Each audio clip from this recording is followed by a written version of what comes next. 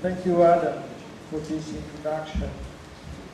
Totally unexpected, especially for the base on which you build this much more modest kind of book. In fact, tonight I will talk about drawing, but more than drawing, I'm talking about experiencing townscape through the medium of narration. In fact, this lecture was organized to present the book which came out this spring in the United States, called in fact Florence and Mecca Perceptions. And the book is about experiencing Florence going around with a notebook instead of a sketchbook.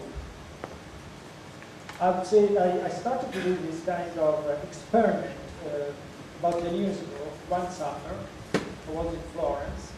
Generally, you don't stay in August in Florence. It's too hot. It's unbearable to be there because everything is shut down except for the tourist shops. And so I decided, instead of going around with my sketchbook, to bring a notebook to see how I could enjoy myself in the first place, but how I could also experience townscape by putting down reflections, thoughts about what I was looking at, what I was feeling, perceiving the city, let's say, with those senses.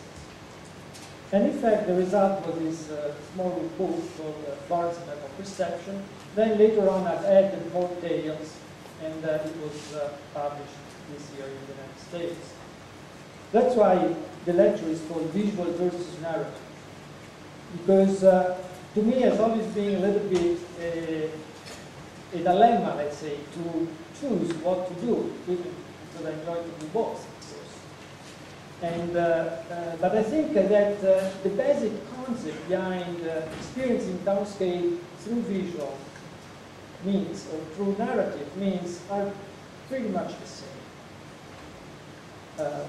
So the lecture is about this subject, but then at the end I also show you a small video of this project I did in California, just because I come from California, and we inaugurated this house and I showed this video over there.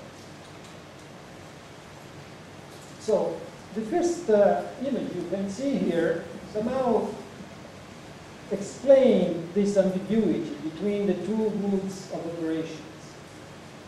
There is not really a strong borderline.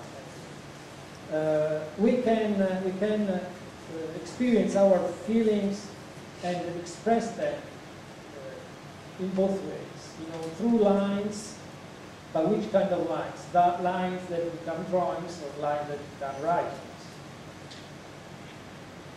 In fact, in other books I've done generally about my design work, sometimes instead of introduction or explaining in a, let's say, more complex way my ideas or my inspiration, I do this kind of sketches in which there are few words that points what I am, what I've been inspired by, or analogies, affinities with some work of other architects, for example, but also about just general subjects. And then trying to express also by drawing, like in a parallel way, this same concept. So on the left side you see a sketchbook, the typical sketchbook that most of the students should bring around when they travel, but also, I guess, in all the occasions. And on the right side, the notebook. The sketchbook was resulted in a book that was published a few years ago called Florence Changing Viewpoints, which is in fact mostly about images, maps, interpretation of the townscape through itineraries, and so on. The second, the right side picture